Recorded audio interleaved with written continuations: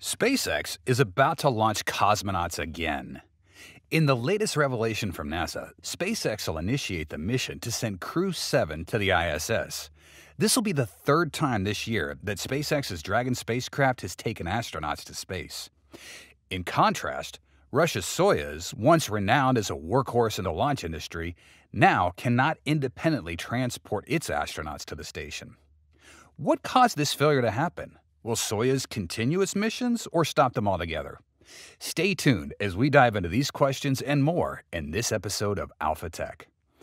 Throughout history, resupply missions to the ISS have relied on Russia's Soyuz, as integrated crews became the standard level for the ISS program. Every few months, a crew of 2 or 3 space travelers, representing different nationalities, would cram into a Russian Soyuz spacecraft and launch from the Cosmodrome in Kazakhstan. However, times have changed, and it's a pity for the Russian space industry. Now, Russian astronauts must frequently use American-made spacecraft to get access to space. The only spacecraft capable of carrying astronauts currently belongs to NASA, namely, the Crew Dragon that's manufactured by SpaceX. Currently, NASA and SpaceX are preparing for an upcoming crewed mission, Crew 7, and that's scheduled for August. It holds significance as it'll be the 7th operational astronaut mission that SpaceX does for NASA, and it'll be the company's 11th crewed flight overall. SpaceX has been a crucial partner in space missions, having conducted missions to the ISS and beyond, including the private Inspirational 4 flight to Earth orbit in September 2021, and the Axiom AX-1 and 2 missions to the station in April 2022 and May 2023, respectively. The mission includes 4 members from NASA, ESA, JAXA, and Roscosmos. Among them, the sole Russian representative, Borisov, will be making his first trip to space and serving as a mission specialist. His responsibility will involve monitoring the spacecraft during the dynamic launch and entry phases of flight. He joined the Roscosmos Cosmonaut Corps as a test cosmonaut candidate and had to wait for 5 years to have the opportunity to go to the ISS. Crew 7 will conduct new scientific research to prepare for human exploration beyond low Earth orbit and benefit humanity on Earth. Experiments will include the collection of microbial samples from the exterior of the space station, the first study of human response to different spaceflight durations, and an investigation of the physiological aspects of the astronaut's sleep. These are just a few of the more than 200 science experiments and technology demonstrations that'll take place during the mission. While aboard the orbiting laboratory, Crew 7 will see the arrival of both the SpaceX Dragon and Roscosmos Progress cargo spacecraft. Crew 7 is also expected to welcome the agency's Boeing crew flight test astronauts, the Axiom Mission 3 crew, and the first cargo flight of Sierra Space's Dream Chaser during their expedition. Following them is the Soyuz MS-24 spacecraft, scheduled to launch on September 15th. It'll carry Roscosmos cosmonauts Oleg Kononenko and Nikolai Chubb and NASA astronaut Laurel O'Hara to the space station. This launch will be the first crewed Soyuz mission since Soyuz MS-22 in September of last year. The previous spacecraft experienced a coolant leak in December, prompting Roscosmos to replace it.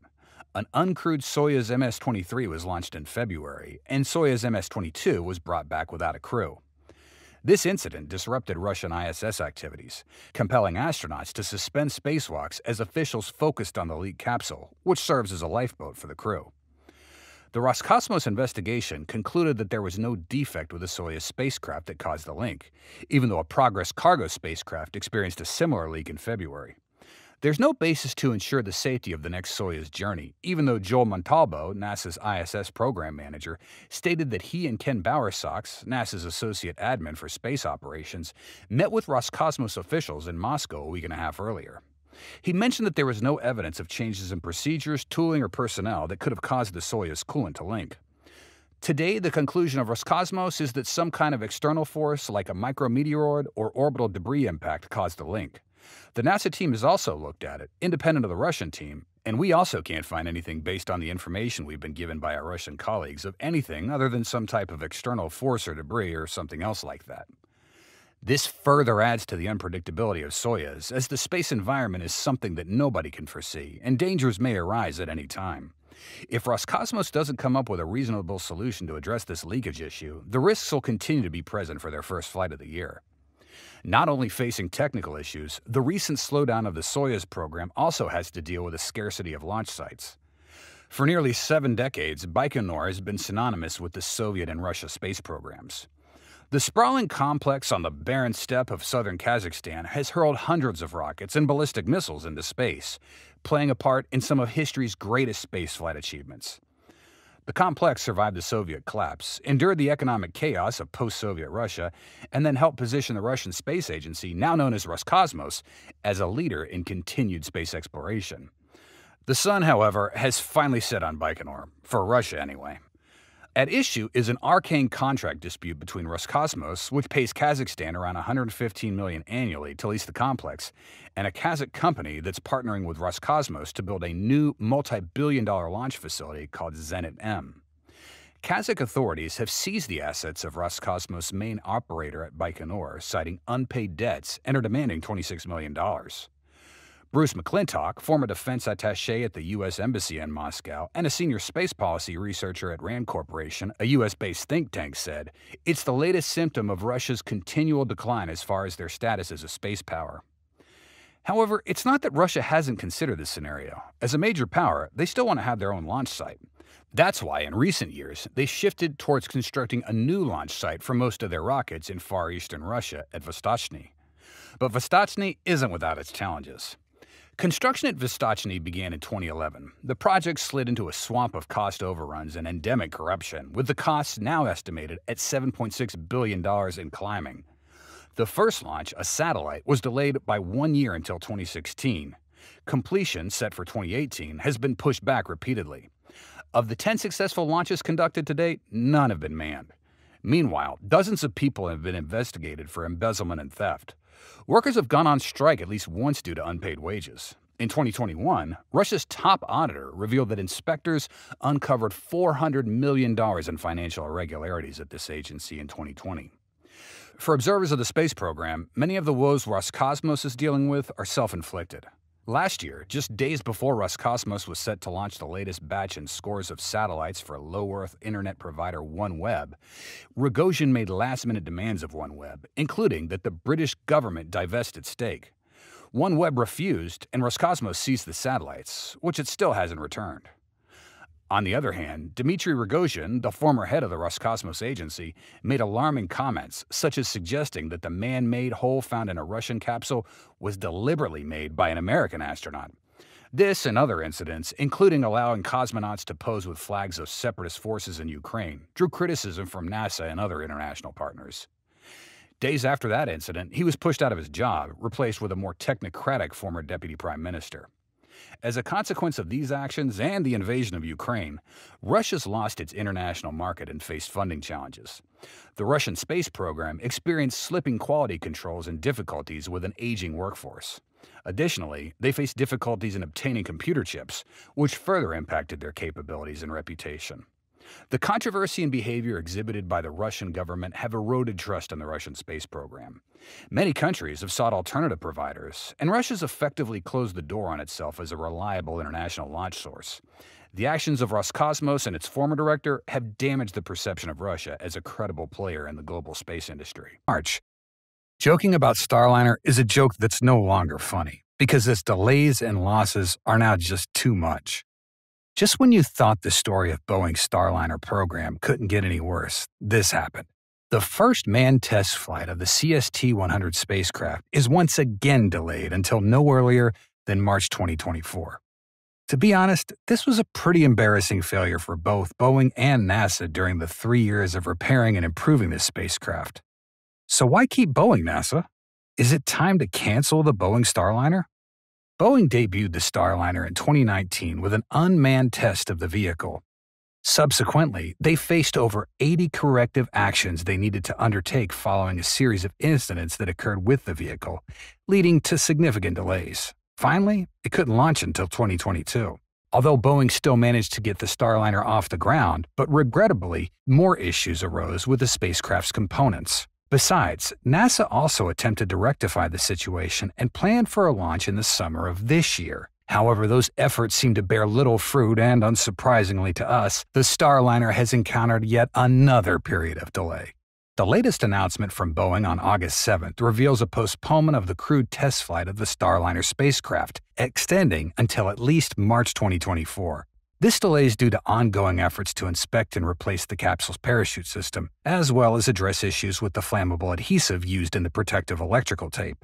Undoubtedly, this seems to be a vehicle that faces an endless stream of challenges and complications. Despite that, Mark Nappy, Boeing's Starliner program manager, said the team's made a tremendous amount of progress since the June update. The chutes will drive the readiness for potential launch dates. 85% of the tape has been remediated in the upper dome of the craft already, he added. But as NASA and Boeing make headway on these problems, they're proving to be very time-intensive. And right now, based on the current plans, we're anticipating that we're going to be ready with the spacecraft in early March. That doesn't mean that we have a launch date in early March. That means we're ready with the spacecraft then. It's like a milestone that's still uncertain, and considering Boeing's track record, can they really even meet that deadline? Even when the spacecraft's repairs are finished, there's still lots to be done for Starliner.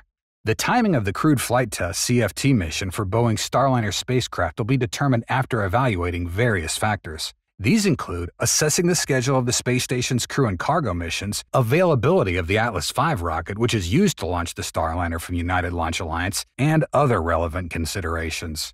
"What I know everybody'd like is a launch date," said Steve Stitch, manager of NASA's Commercial Crew Program. "The vehicle will be ready in the March timeframe. March is typically a month when the Russians will swap out their Soyuz spacecraft and crews. We got to look at that and other cargo flights. Mark and his team have to go to work with ULA, and that's when we're able to pin down a specific launch date." It appears that both NASA and Boeing officials are still determined to move forward with Starliner. On one hand, NASA's invested a significant amount of money into this project, and they cannot easily relinquish billions of dollars until it proves successful. On the other hand, regulations mandate the need for at least 2 commercial sources to sustain the ISS and its crew, and without the Starliner, they can't fulfill that requirement. If the CFT mission can fly by March or April and no other major issues crop up, Boeing could be certified to begin operational space station crew rotation missions by the end of 2024. Once certified, NASA plans to launch 1 Crew Dragon and 1 Starliner to the space station each year through the 2030 end of the ISS program. "Our plan all along has been to have 2 different, unique, and diverse space transportation systems," Stitch said. "We're working hard to get that in place. Once we do that, get Boeing through the crew flight test and then the certification work, the plan would be to fly 1 Boeing flight and then 1 SpaceX flight for our crew rotations per year." Despite the late start and high cost of the delays, Nappy said Boeing remains committed to the Starliner. "There's really no reason to change our plans," he said. "We bought hardware for the 6 flights plus the CFT. It still fits well in the window that we have. There are additional flights that are available outside of those 6 with other customers, but we're still committed." Meanwhile, the costs continue to rise. Boeing's incurred nearly $1.5 billion in losses due to the delays in Starliner's development as of third quarter of this year. One thing's certain, that figure is going to continue to escalate until the capsule's first commercial flight, and neither NASA nor the government will have to bear any cost overruns, as is customary in the realm of spaceflight projects, according to the concept of commercial crew. The idea was that contractors would have the incentive to keep costs low. Therefore, the additional funds needed for the spacecraft's next operations will be provided by Boeing. With this situation persisting, can we hope that Boeing can render the Starliner safe? The extended time frame for them to make the amendments is either an opportunity for a transformation or a peril that might engulf them further into the quagmire of technical issues and debt. The Starliner's got a rocky history, surprising to many because of Boeing's long history as a leader in human spaceflight. The company built the first stage of the legendary Saturn V moon rocket and its successor, the more powerful Space Launch System rocket, and serves as the International Space Station's prime contractor. In 2014, NASA awarded Boeing and SpaceX contracts valued at a combined $6.8 billion to build commercial cruise ships that could carry NASA and partner agency astronauts to and from the space station in the wake of the Space Shuttle's retirement. The contracts covered up to 6 flights per company, plus 1 crewed and 1 uncrewed test flight. Under an initial $2.6 billion contract, SpaceX designed a crewed version of its Dragon cargo ship that is carried into orbit by the company's Falcon 9 rocket. Boeing's capsule, the Starliner, was built under a $4.2 billion contract, relying on the Atlas V for the trip to space. After a successful unpiloted test flight, SpaceX launched a 2-man crew to the space station in May 2020 for the first piloted test flight. The company's now launched 10 piloted Crew Dragon missions, 7 for NASA and 3 privately funded flights, boosting 38 astronauts, cosmonauts, and civilians into orbit. Meanwhile, Starliner has completed only 1 uncrewed orbital test flight, which was successfully launched last May. An analysis of earlier Starliner testing showed the soft links that connected the parachute riser lines to a harness on the spacecraft weren't as strong as required. The design specification was a safety factor of 2, meaning they'd operate safely even if suggested to twice the force that'd never be seen in flight. As it happens, the testing was flawed, and soft links did not have the required safety factor. Boeing's now opted to replace the soft links with an improved version and to go ahead and install an upgraded parachute system that was meant to be added after the CFT mission. The parachute changes will be a drop test in November to make sure the system performs as expected, and if all goes well, the flight parachutes will be delivered to Boeing in December. As for that protective tape, NAPI said its purpose was to prevent abrasion damage to the electrical cables snaking through the spacecraft. It's secured using an adhesive that poses a potential fire risk in some conditions. In conclusion, the future of Starliner remains uncertain. Will it be forced to cancel?